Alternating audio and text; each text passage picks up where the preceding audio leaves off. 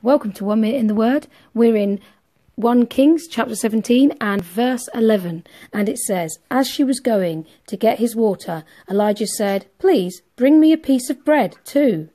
This strikes me as a little bit cheeky. He's turned up in the middle of a drought, gone to a poor woman with no rights, who's about to die, and he asks her for water. She goes off to get it and he says, "Oh yeah, and can you get me some bread?" Why did Elijah have the confidence to do this?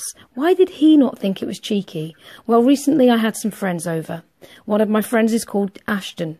She is a fabulous and wonderful person, and she'll tell you it as it is. Well, I'd forgot the popcorn, and the problem was I promised popcorn. I promised drinks, a buffet meal, and popcorn with a film. I'd done everything but the popcorn. So just before the film starts, she turns to me and says, "Where's the popcorn? You promised it. Where is it?"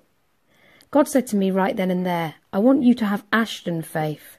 That's what I call it now. Faith that says, "God, you promised it. Where is it?" I recently heard a story of a little girl who likes maple syrup on her pancakes. Her mum was pouring it for her, and her mum stopped and said, "That's enough." The little girl said, "I don't like enough. I like too much." That's how God wants us to be with him. When he said he's going to do something, we've got to believe it. He told Elijah, "I'm going to take care of you through this widow." So Elijah goes and he asks for the things that God has said he will give.